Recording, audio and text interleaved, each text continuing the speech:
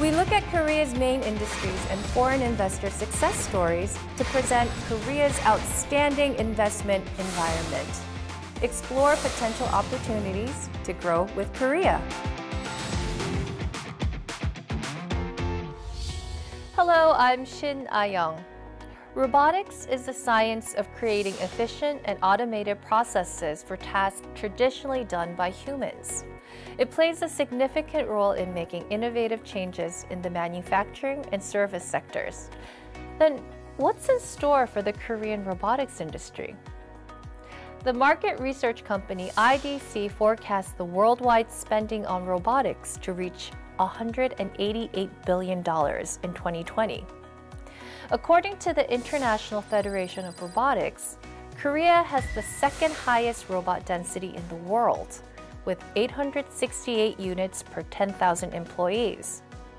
Various companies are building their competitiveness in the robot market, such as Hyundai Motor Group that acquired Boston Dynamics. The number of commercial robots is increasing rapidly worldwide. Service robots in the fields of medicine, education, logistics, and security are making huge advancements due to the COVID-19 pandemic. The dramatic consumer shift to online shopping is bringing in robots to distribution centers, while the growth of the eco-friendly car industry is expected to promote investments in industrial robots. Manufacturers of vehicles, electronics, and other goods are introducing more and more advanced robot technologies in order to respond to consumer needs and reduce the production time. In Korea, there's a steady increase in the market sales of specialized service robots in the fields of logistics, caregiving, wearables, and medicine. Robots can now be seen not only at industrial sites, but also around us at coffee shops, shopping malls, clinics, and car parts. As part of the Korean New Deal, the Korean government launched a robot utility strategy network in July of 2020. Based on AI robot strategies, the government will invest $180 million until 2021 in R&D and distribution of industrial and service robots. The government is also running a regulatory sandbox to test the efficiency of robot-based services, making sure that old regulations do not hinder the progress of this high-tech industry. Korea is prompting the development of the robotics industry based on state-supported R&D, which will open new doors and opportunities to foreign-invested companies. Based on this background, multinational robotics companies are already operating in Korea. Today, we'll meet one of them, a company that possesses global expertise and leading technology, Schaeffler Korea, and listen to their successful investment story here in Korea.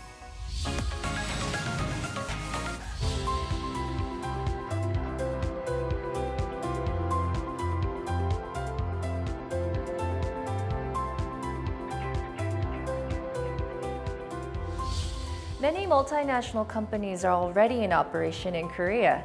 Today, we'll meet one of them, a company that possesses global expertise and technology, Schaeffler Korea. Let's find out more about their successful investments here in Korea.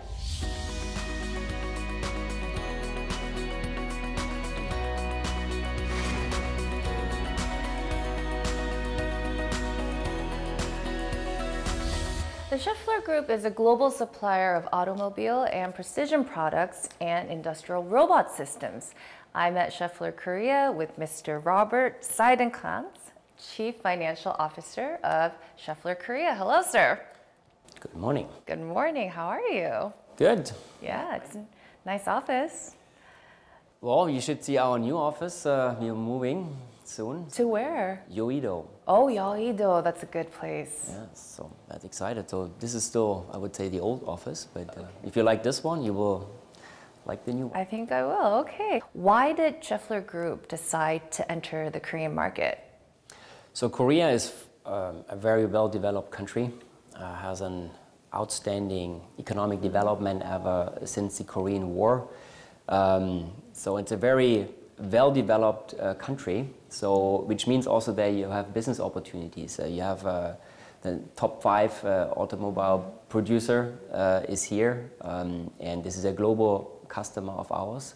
So we want to be in the region for the region. We want to produce locally. We want to locally also connect to the customer.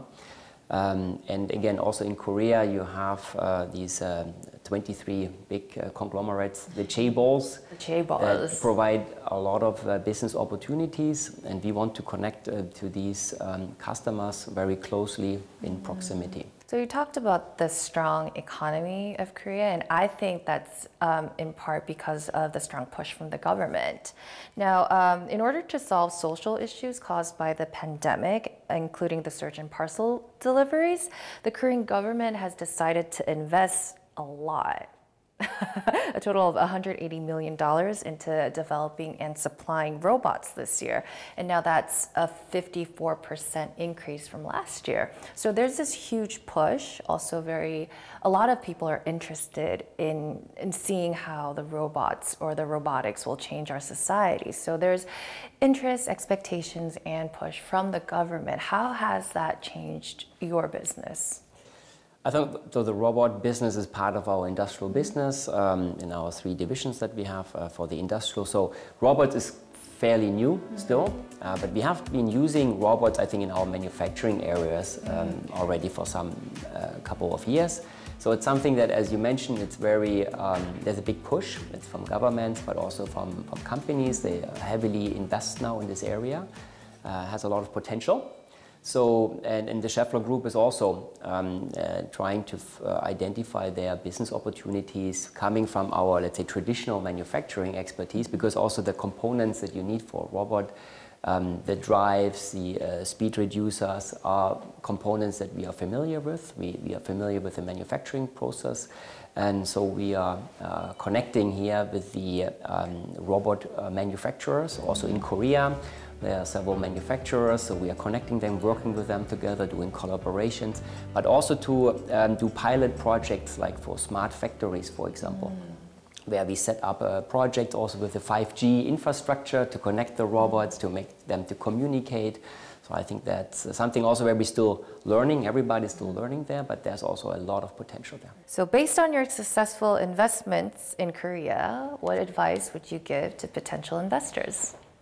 So for anybody who is looking into investing into Korea, I think first of all, for the entry, do your market study. I think Korea provides a lot of opportunities, as I mentioned, in many industries. Get connected to the official also chambers, Chamber of Commerce, it is the trade associations. I think that's very helpful. I also connected there a lot. Schaeffler is also a member there. So I think that's easy to connect, build your networks. Networks are extremely crucial. Doing business in Korea, networking is key. And I think you have to understand a bit the setup, and you should have realistic expectations also. It will be a journey. You have to learn also about the culture, which is for foreign investor new. So you have to be also open for failure and try and error, and have a long-term perspective. I think that's what I really think is important, especially in Asia. Also, the relationships are always built over time, and you have to look at this also when you invest. You have to have a long-term perspective. Right, that's very good advice. Thank you, sir. Okay, so that's all the time we have for today. Thank you so much for your time. Thank you very much. My pleasure. That was Mr. Robert Seidenkranz, CFO of Schaeffler Korea. FDI Focus wishes you all the success here in Korea. Goodbye and good luck.